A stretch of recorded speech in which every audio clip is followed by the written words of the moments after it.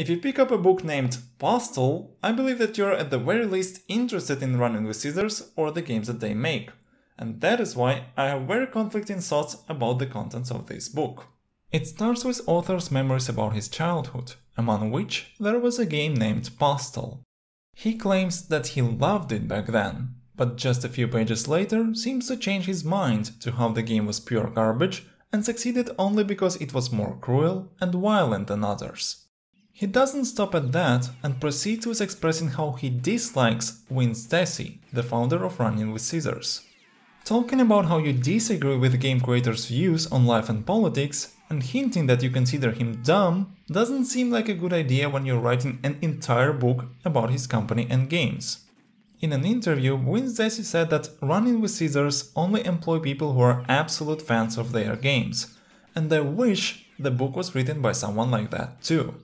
Luckily, later in the book professionalism takes over, and author forgets about his attitude to the people behind Postal for the sake of a good and surprisingly informative read. The information provided always bounces between an interview with Win Stacy and Mike J and actual gameplay.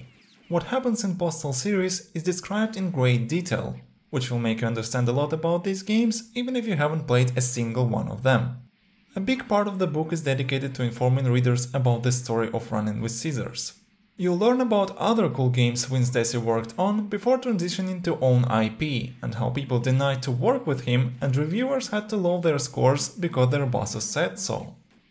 Approximately 4% of the book is dedicated to Postal 2, which is a shame because that's a game most people picture when they think of Postal. It's especially sad because talking about Postal movie, and even more so about its creator Uwe Boll, takes 9 times more space, which is 37% of the book. This film section is particularly annoying because the co-author of this book keeps talking about himself, politics and the filmmaker with his other films much more than about the Postal movie itself. What's even worse, he references a lot of actors and films for no reason, and I bet that unless you're a film critic yourself, you have no idea who or what they are and will completely lose the point of given references. Again, I just believe that people buy a Postal book to read about Postal, and not about the people they have probably never heard of. Anyway, I still consider Postal by Brock Wilbur and Nathan Rabin a good introduction to Postal, provided that you've never watched the film or played the game, especially its first part. However, this simply isn't a book you should consult to deepen your knowledge about it. On the other hand, reading it is a great way to get to know Win Stacy a bit better. At the beginning of the interview, he said, "You can ask me anything, but quote me without modifying it," which, with author's help, resulted in some fascinating text to read.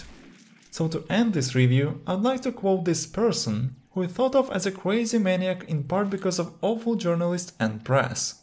"This is not hell. Every day is a new opportunity to be happy and to do new things, and those things should make you happy.